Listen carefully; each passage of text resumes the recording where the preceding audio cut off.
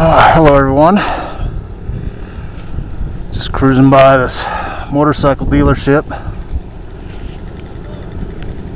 but for some reason they're closed on Mondays in my state. Don't know why, but that's one of the 2 days they always have these MSF classes. What's going on here? This is exactly where I took mine a year and a half ago. But I was wanting to throw out a couple of pointers. Here I am a year and a half later.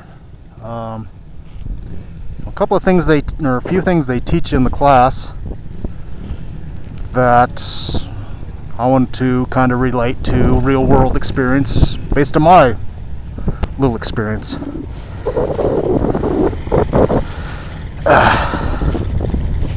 Gotta get the money shot of the R6. As you can see, I don't know if you mentioned this in another video, it was originally all black. I've been buying the used fairing pieces to get it to the red. Still having trouble finding some good used ones for the headlight, as well as an upper tail. The way they make the tail is it's kind of a lower piece than the upper piece. I can at least get the upper piece. But anyhow, back to the subject at hand.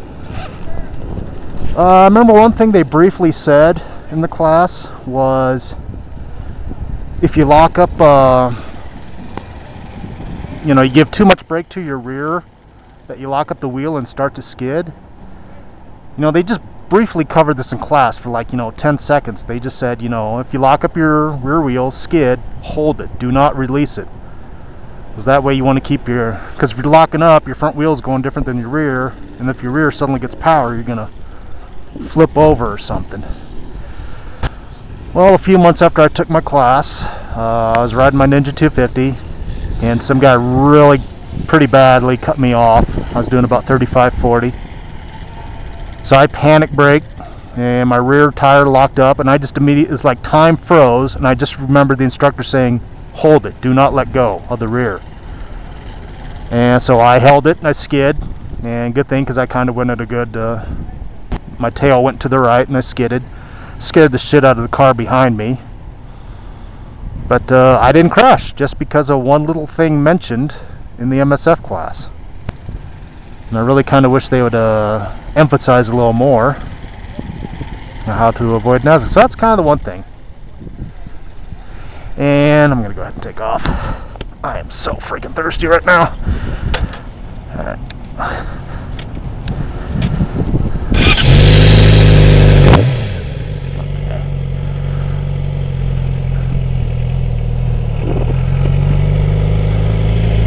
Okay, so another thing,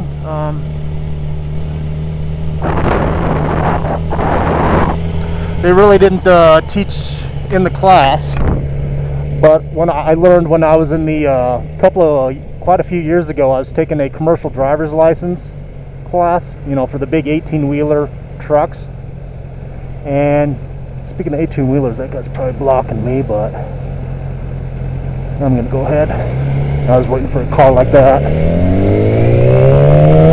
That's why I didn't want to go, because some car like that black one was just going to go around that truck, and even though that 18-wheeler turning was blocking traffic in this lane, so it was wide open, I didn't know which vehicle from that lane was going to jump in front. So that's why I was very cautious on that one. Good thing, because that black car did what I was expecting somebody to do. So anyhow, I'm taking a commercial driver's license class in an 18-wheeler, and one thing I remember the instructor said that really stood out was he quite simply called it control your space. For example, that's what I'm doing right now. I'm controlling the space in front of me by stopping early. See this whole space in front of me, about 2 car lengths, I'm controlling. I can't control what they're doing over there, how close they get on each other. I can't control people on my right. I can't control the person behind me. But I can control the space in front of me. And especially on these smaller motorcycles, as we all know, cars just don't see us, and we're apt to get rear-ended pretty easily when sitting at a red light. So that was one thing they really emphasized and kept instructing on us in the commercial driver's license was control your space. But they really didn't talk about that in the motorcycle class. They just said, you know, when you're at a light or a stop sign, you know, leave a, you know, extra space in front of you, which is, I was trying to say, you know, they need to emphasize that more. So that's what I'm doing, just kind of the extra stuff beyond MSF, just kind of help the new people out, or maybe get some veterans out there out of some bad habits. Okay, so that's control your space. So if your rear brake locks up and you skid, hold it. And maybe even like one thing I did after I got my endorsement in my bike, you know, to get a feel for it, for all the maneuvers that we did in the MSF class, was to see, I didn't downshift all the way to first in time on that one. Coasted in third gear on that, so no biggie. Yeah, that's another thing they taught in the class. They're saying, you know, when you're approaching a red light or so on, just keep downshifting till you stop. Then you know, boom, you're in first gear and you're ready to go when it's a green light or your turn at the light. So I kind of like that one, yeah. Oh, nice Camaro. I'm really glad they brought those back. The old style.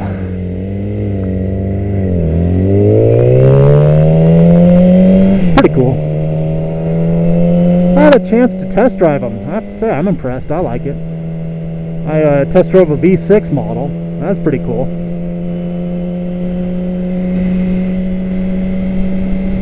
Okay, so let's see. What else was some other stuff I'm thinking of? Okay, yeah, one big thing, and this doesn't have to do with motorcycle driving, but everybody driving in general, is I will say about 99.9999% of the people out there driving, you know, everybody around me, people only pay attention to what's right in front of their nose. If it isn't more than 10 yards or 20 yards in front of their nose, they're just not paying attention. And since we're on motorcycles, and you know, it's easier for us to get hurt if a car hits us, we need to be better defensive drivers than what you normally are. And one tip I want to give out, and this doesn't have to do with motorcycles, it has to do with just driving in general, is, let's see, let's watch this bitch. She's not even looking at me. See, she's just worried about what was right in front of her. You know, unless she took her time coming over and just didn't jump right on me. So, but still, I had to be defensive. So yeah, so most people just pay attention to what's just in front of them. And what I'm saying is, whether you're on your motorcycle or in your daily driver, your car, or truck, or whatever, just in general driving, is you almost need to be a chess player. You know how they say the expert chess players, they're always planning, you know, 12, 13, 14 moves ahead of time based upon what their opponent's most recent move is. You really need to plan ahead, look ahead. So even right then, I'm glancing at the green light a quarter mile down the road. I'm not just worried about what's going on in front of me right here. It's, you know, I'm checking surroundings, cautious on the brake and clutch, make sure everybody's stopped. You just need to look ahead. And one thing I notice I do a lot in my cars, it's not really as noticeable in a motorcycle, because with the motorcycle you can, you know, you're so small, you can, you know, jump around and maneuver all around your lanes. But in a car, let's say we're on a freeway and I'm in this left lane. I'll go ahead and show you. Okay, so I'm in this left lane and there's a bunch of traffic in front of us, and I got a big pickup in front of me blocking my view. Well, if we're doing about, you know, even freeway speeds and it's, you know, heavy traffic and I got this big thing in front of me, even in a car, I'll get over, you know, stick my left tires on the shoulder to see what the fuck's in front of them. You know, I don't care what the damn truck in front of me is doing. I want to know what the fucking 10 cars in front of him are doing. So if they're gonna, you know, heavy traffic turned into a traffic jam, we all got to hit the brakes.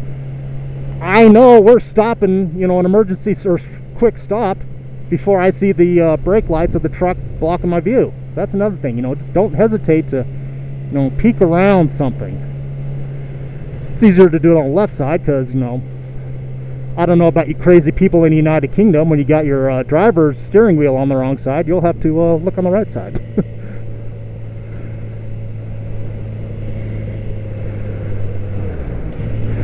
So that's, you know, okay, so I'm trying to do this with mental notes, which is a bit challenging in the first place. So yeah, that's just a few tips I want to get out. Pay attention to MSF class. See, like this white car wasn't paying attention to the construction going on in front of him, so he's less than 10 feet from hitting a freaking cone. It's like, look, you know, geez, people, there's more to the world driving your car than what's 10 feet in front of you. Look ahead. And I think I am. I'm going to check out this neighborhood.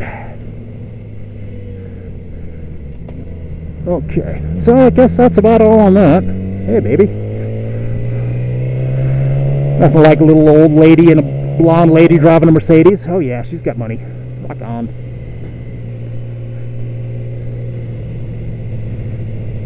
Oh yeah, and another thing, for example, like school zones, if there was a bunch of cars parallel parked here, and you're in the school zone or someplace where there's a lot of pedestrian activity, slow it down.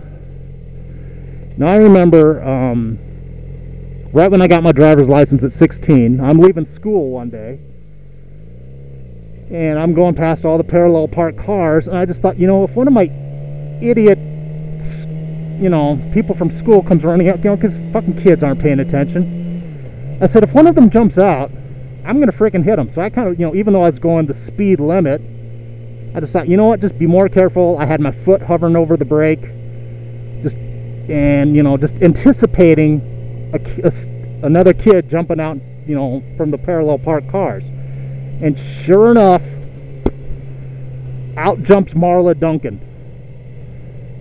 Oh, she was hotter than shit. I'd love to have dated her and asked her out, but, you know, running her over would not have been a good way to do it. So if I hadn't had that in my head ahead of time, you know what, just somebody might jump out. I might want to, you know, get the foot on the brake and get ready to do an emergency stop. And sure enough, not 3 fucking seconds later, boom.